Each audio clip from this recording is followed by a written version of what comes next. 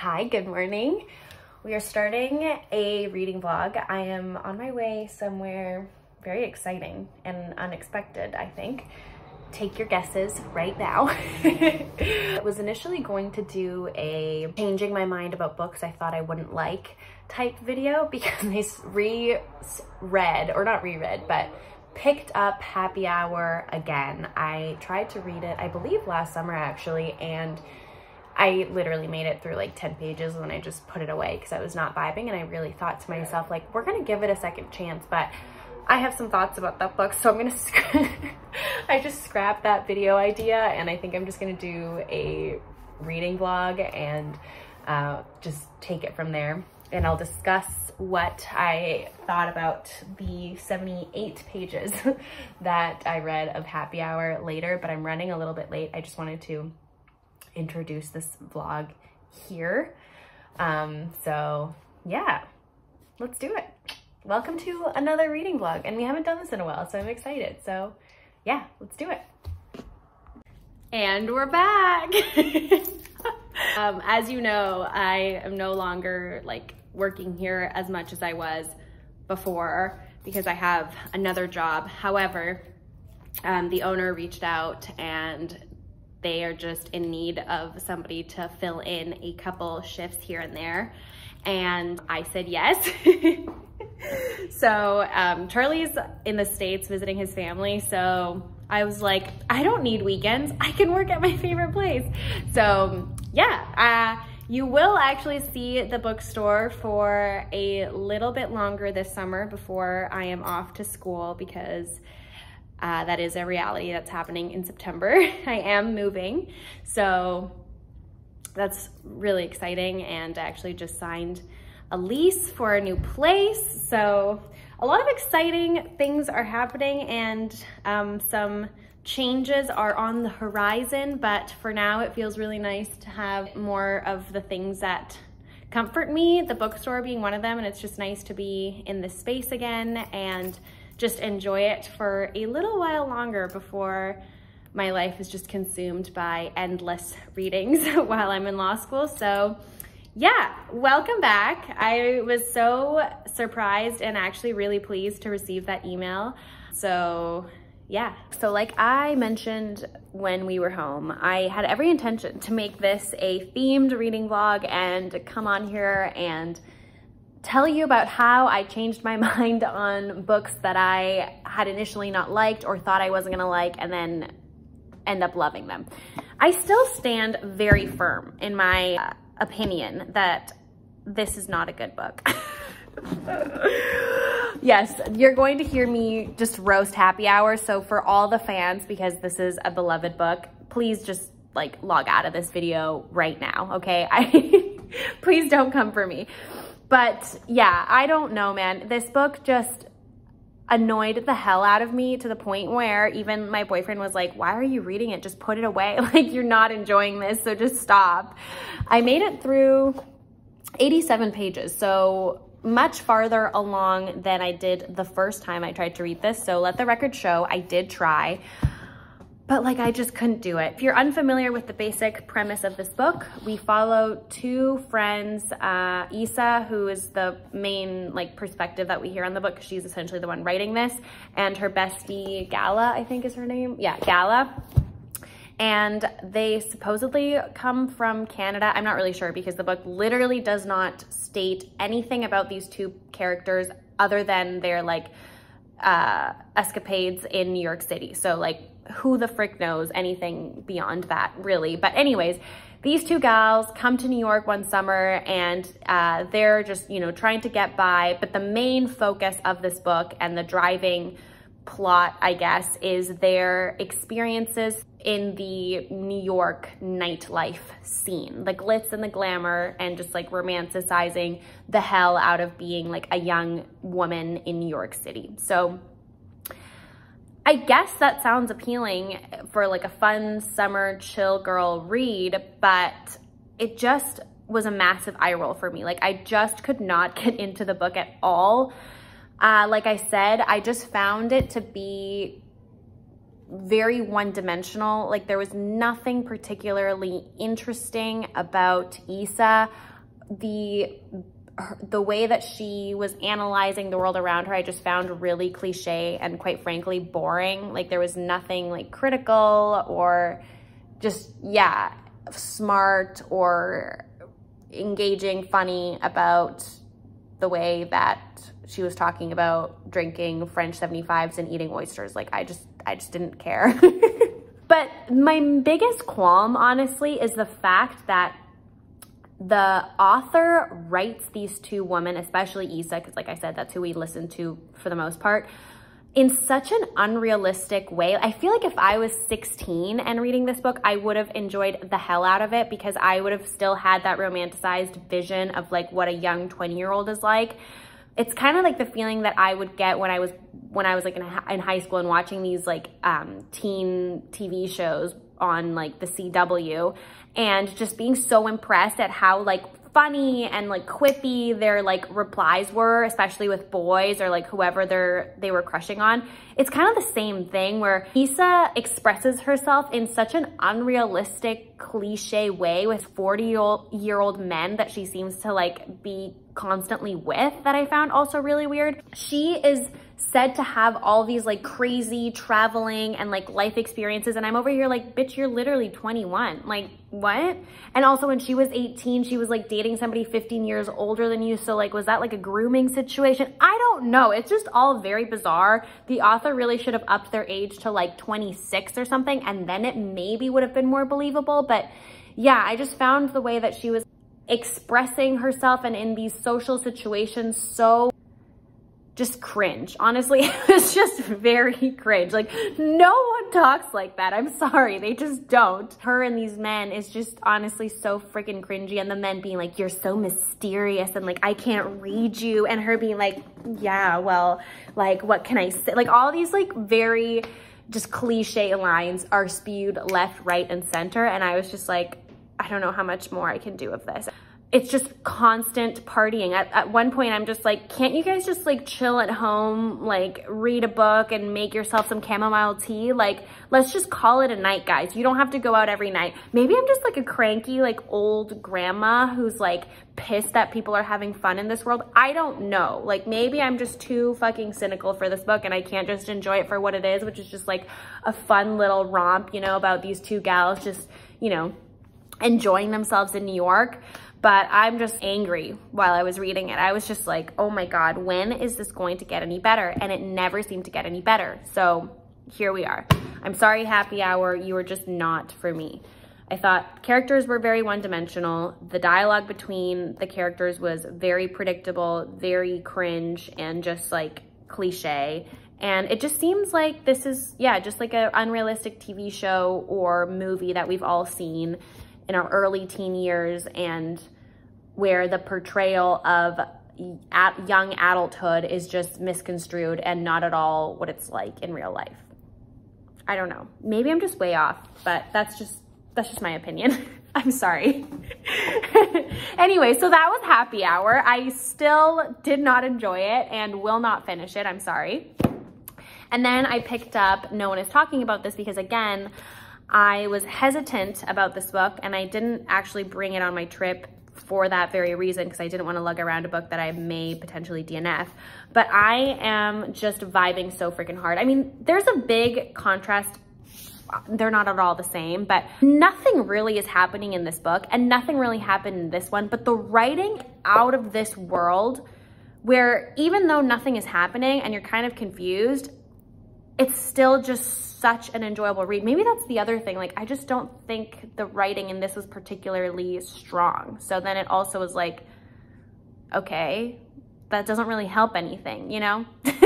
So anyway, the writing is phenomenal. I'm just like in love with Patricia Lockwood, to be honest. So I think that also informs my like already liking of this book. But I'm only, what, 64 pages in, and yes, I have turned into a crazy sociopath. I could not find a bookmark for the life of me, so I had to resort to this.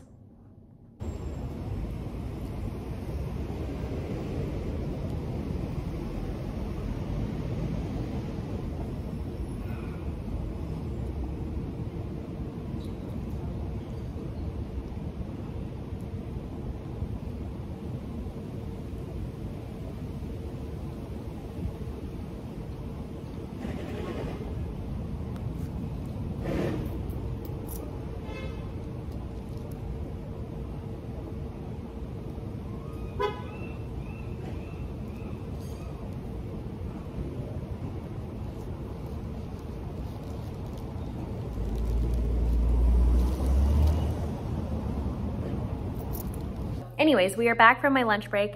I went outside because it's just a gorgeous day out. And I actually just sneakily watched my dad play tennis. If you don't know, we work really closely, close in proximity, and there are tennis courts, and my dad's an avid tennis player, so I was just spying on him as I was eating my bagel. And now I have this to tackle.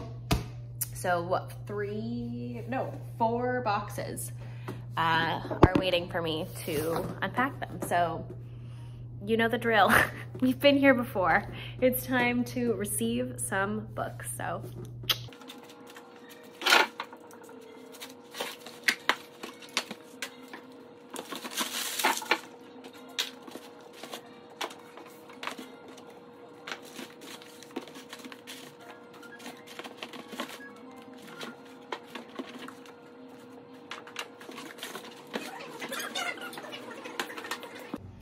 Good morning, friends. I brought my literal duvet out just to make the couch reading experience all that much better. But anyways, I was just reading. I've got my tea with me and I'm reading this, and I just remembered another complaint that I had. God, I think I'm gonna title this video, "You Liked Happy Hour, Just Don't Click on This Video." But anyways, something I did not like about this book is that the way the author crafted the characters is by other characters in the book telling Issa Gallo what they were, like giving them attributes. Do you know what I mean? It's like, we're not stupid. As readers, you don't have to be so blatant about aspects of the characters' personalities. With giving us a scenario or whatever, we can figure out what kind of people they are. The guys don't have to be like, oh, you're so witty and like you're so mysterious and da-da-da-da. Like, just show me that. Authors assume that the readers are not gonna get it, or that like we're stupid, so they have to like spell everything out for us. I don't know, maybe I'm just being overly nitpicky, but I just can't help but think that I already have crafted or can imagine the character in this book, the unnamed woman, just by the little glimpses of her life outside of her being in the portal, aka social media, that Lockwood is showing us. But that just shows just like the masterful way in which she's, yeah, just constructing this character through a very unique way, being that it's all written in fragments, stuff that she reads on social media or online, as well as like her jumbled in with her own like personal life, and you kind of have to discern for yourself. So I guess what I'm trying to say is I really appreciate and prefer when authors let you figure it out. They're not holding your hand and just like telling you like, this is what you should feel in this moment, or like, this is what I want you to get about the character. Like, you need to figure it out. Use that, use that brain, reader. So anyways, yes, I am just really enjoying it. So I'm gonna do some morning reading. My cat is just like crazy today. I don't know what's gotten into him, but I'm gonna play with Boo Boo, and yeah, we'll see where the day takes us, and work, obviously. I do have to work. Hello, friends. Don't mind my other friend on my face. I have finished work. Let me do this instead. I have finished work and I decided to come to the park. This is my second park outing this summer, and I have to say, it's just so lovely. There's a view for you. I have my hydro flask with me and my book. So we're gonna do some reading and we'll catch up once I've done that. See you in a little. Hi friends, it is still the same day. I just came back from the park and I showered, went to the grocery store, and I'm just doing more reading. And I wanted to catch you up on where I am in the story. So I have reached part 2, which I did not expect that at all. I'm not gonna spoil it because the other BookTube friends did such a good job of not spoiling what makes the second half of this book so drastic and just so different from the first half. A very significant and unexpected family situation is unfolding before our eyes, and it's actually incredibly topical to what is happening in the US at the minute. I hope that doesn't spoil it, but I just can't help but make comparisons and parallels in what's going on in our present reality, especially in the US, like I said. So yeah, wow, what a time to be reading this book. But it's such an addictive book. I don't want to stop reading. I just honestly had to go to the grocery store because I have no food at home. I just love Patricia Lockwood. She's just so naturally funny, and that just comes to life so vividly on the page. Not the second half of the book. I'm talking more in the initial half of the book. And I'm just taking it for granted that you know what this is about, but if you don't, the book is written in fragmentary fashion. First half is we get to know our narrator through a sequence of like tweets or just fragments, and she weaves together her own life as well as just random little snippets of the internet and what we expose ourselves to on the daily, and she's putting that and translating that to the page. So the narrator, like I said, she comes to fame through her online presence and accumulation of followers based on this one specific tweet that she tweets, and that is, "Can dogs be twins?" And that's kind of how her fame or her presence online begins. So yes, and then the later half, a family event occurs that kind of grounds her to reality and kind of sucks her out of the portal, aka the internet, more specifically Twitter or social media. It's done in a really cool and unique way, and like I said, I just love her writing, and I'm honestly blown away. I really did not think I would enjoy this book. I don't know why I thought it would be not that deep or just like one more novel that lures the internet, but I feel like it's just so overdone at this point that like it couldn't possibly be that nuanced, but boy was I wrong. And yeah, I'm just eating it up.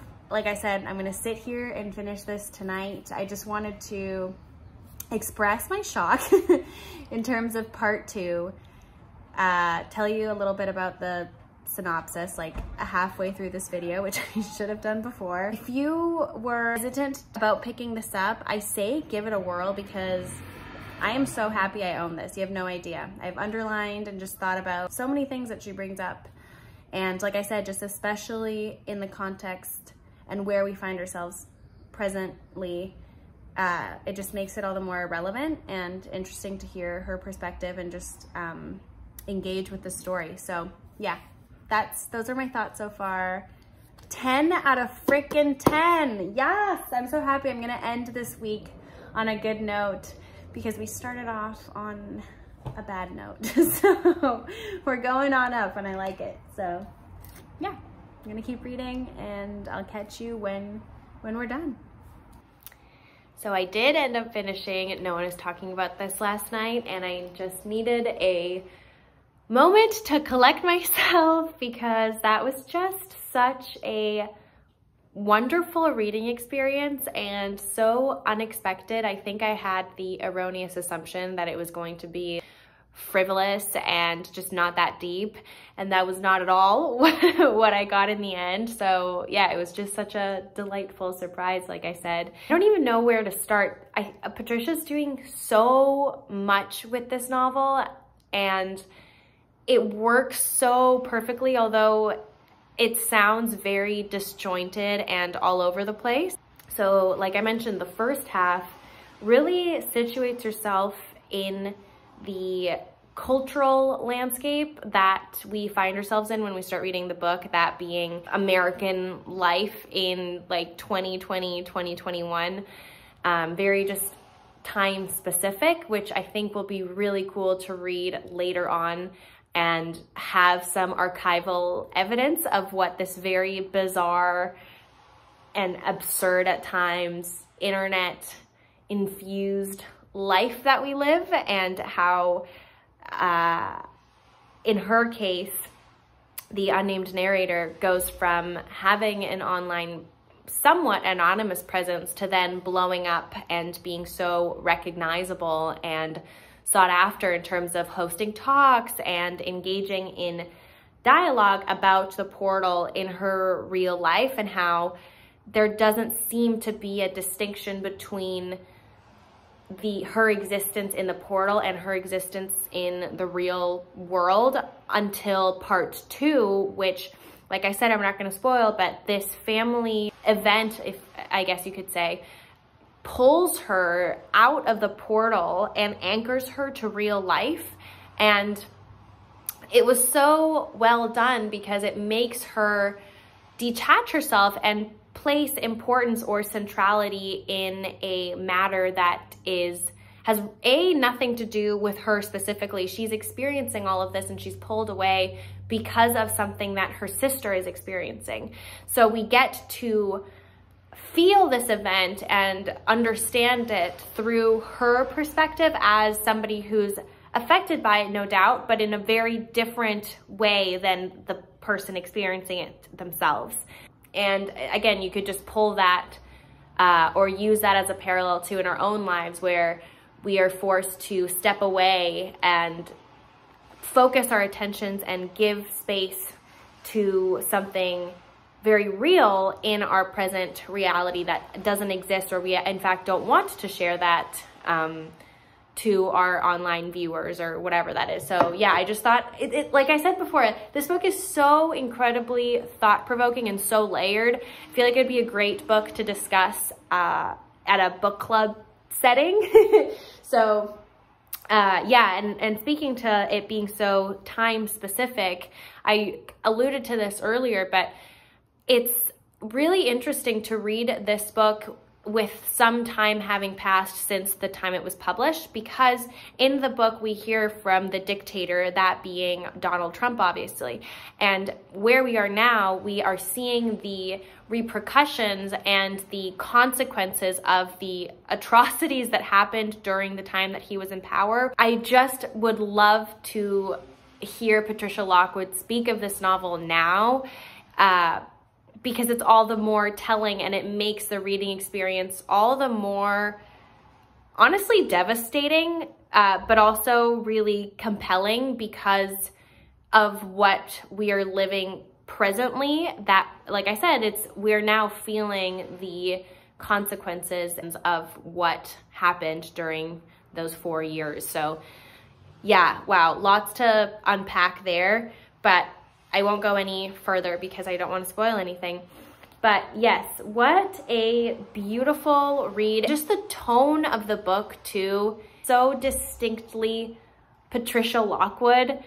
She's so good at bringing pop culture references and just what it's like to live on the internet, and just translate that in such a smart and appealing and so like on the nose and just so perfectly done that it's such a craft and such a gift that she has, because I feel like it's such a fine line between it just being cringy and just like whatever to it being so engaging and you find yourself laughing or smirking, or yeah, just the way she puts sentences together, so well freaking done. I will forever read anything that woman comes out with because I'm just blown away. But anyways, yes, I'm so happy to have read it and be in the know and just be another person that has immense admiration for her work and what she's trying to do, and